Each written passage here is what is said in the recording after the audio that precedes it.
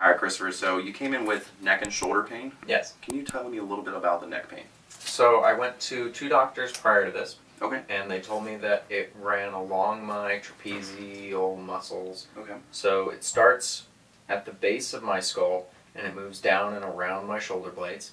And so they've said that it's just muscular. However, I'm not convinced since I've been going to physical therapy for a month. Okay. And it hasn't resolved. So we need to figure out exactly what's going on. So if you want to follow me, we're going to go take a thorough exam. Okay. See exactly what's going on with you, okay? Awesome. All right, let's do it. Keep looking as far back as possible. Bring your chin to your chest as far as you can. Now I want you to look left as far as possible. And right as far as possible.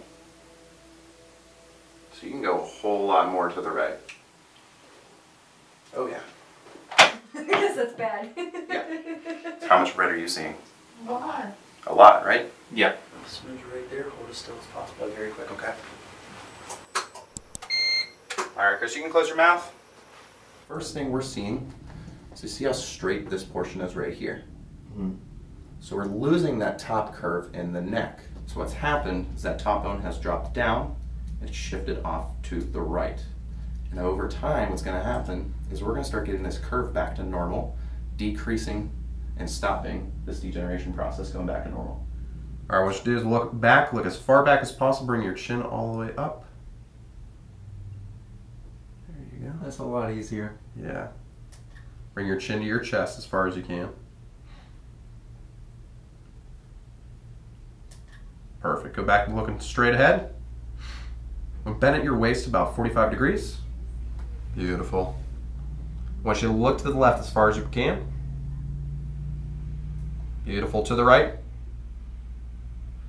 That's a huge improvement. I hope you're excited about that because numbers don't lie, and I know you're feeling a lot better too, right? Yeah. Awesome, awesome. You couldn't move your neck at all, right? No, I couldn't look at you like this. Yeah.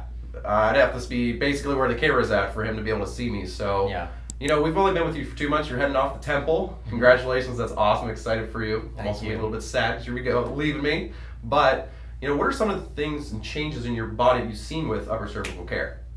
I've noticed that first I slept a lot, and it didn't catch me by surprise. I was very well prepared for the process that I was getting into, but I definitely slept more, and I started to be able to just move my head. So I had to be really fragile and careful with myself before I came in, and afterwards I was able to go back to looking around and being able to, when I went to stores, looking up at top shelves and not having to worry about hurting myself. That's huge. So, would you say we've made pretty good progress in the 2 months you've been coming in? Yep. Yeah, you're going to continue Upper Cervical Care when you get up to I am. good old Temple? Yes. Awesome. If you guys are dealing with any neck stiffness, any tightness in the neck, inability to turn your head, that's usually a really good sign to say there's more than likely an upper cervical misalignment up top.